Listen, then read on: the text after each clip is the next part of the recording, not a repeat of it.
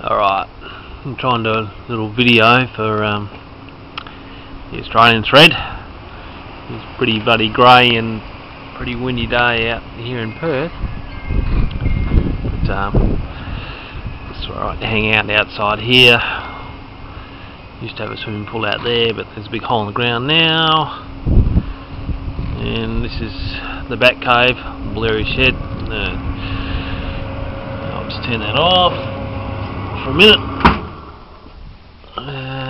Easy start. Spit fire.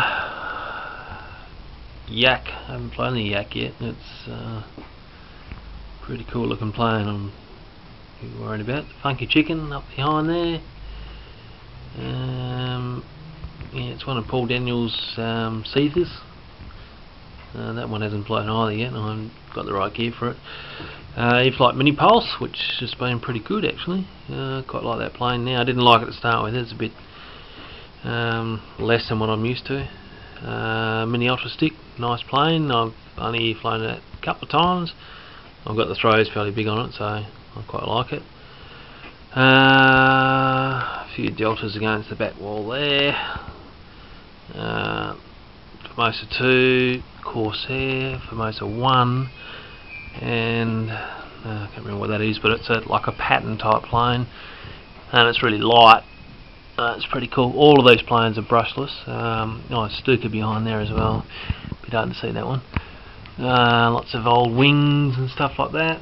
Oh yeah, there's a trainer, which I never quite got to the trainer. I went straight into faster planes. Funny that. Some old fuses and various bits and pieces. A few spare brushless motors down in there. What have we got in here? Oh yeah, lipos, lots of lipos. Check this one out. That is a lipo and a half. And I've had that in the Formosa 2, and it's like, I mean, that lipo's over $200. It's just awesome. Just goes berserk. What else? There's my radio, JR Max 66. Bit of fiberglass. Bit of mess. Oh, there's Tiger Moth, which I'm working on. Messy workbench. Oh, here's the Brio. Hiding behind. This one hasn't been made yet either, but it's like pretty plain, very nice. That one and this one, I think. Bit of overspray there. I was spraying something else and got all over the yak, but should be a pretty cool plane. And also that Spitfire, I think, which I've seen one of those fly. It's just like awesome, but it's just like got heaps of authority. It's not a floaty plane. You've got to drive that one around the field. And the Easy-Star's the one which has been doing the aerial video and stuff, so it's pretty cool. It's my old favourite. I've got a spare one of them, so yeah, be using that at some stage.